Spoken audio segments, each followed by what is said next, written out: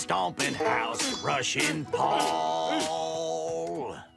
Me hungry. Time to make Paul's breakfast.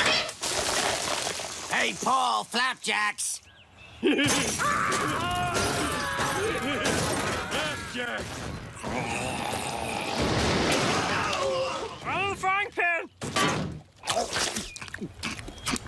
Yuck. All right, let's get started on lunch. And, wait, where's Lenny? Hello? Can anybody hear me? I think I found a way out. It's not pretty, but it'll do.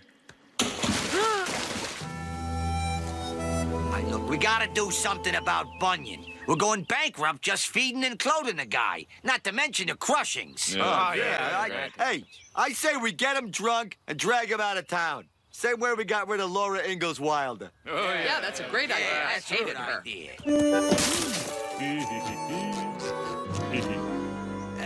Hey, Paulie, what say we buy you a beer?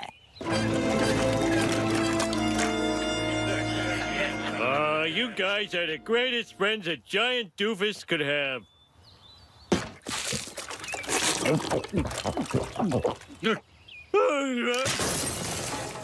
Good Lord, brought down by one beer. And a couple of these babies.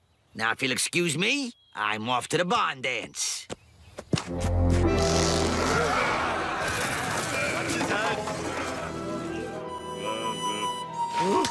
Where am I? Oh, they don't want me anymore.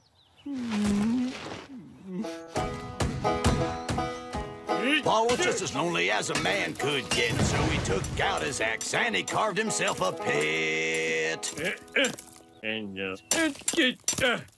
Oh, boy, I wish you were real.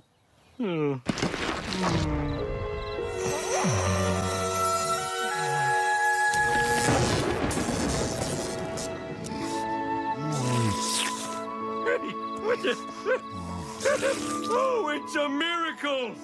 I'll call you Babe. You'll be my best friend. So Paul and his blue ox Babe traveled all across this great land, leaving their mark.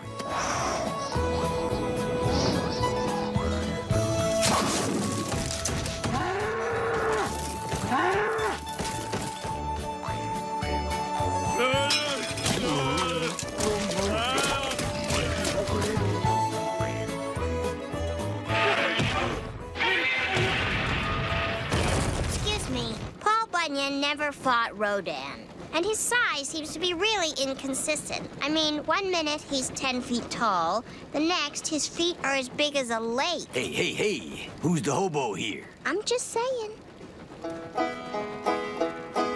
Now, Paul and Babe were a mighty fine match. But the man had an itch that an ox couldn't scratch. Huh? She's pretty. Oh, what a handsome man.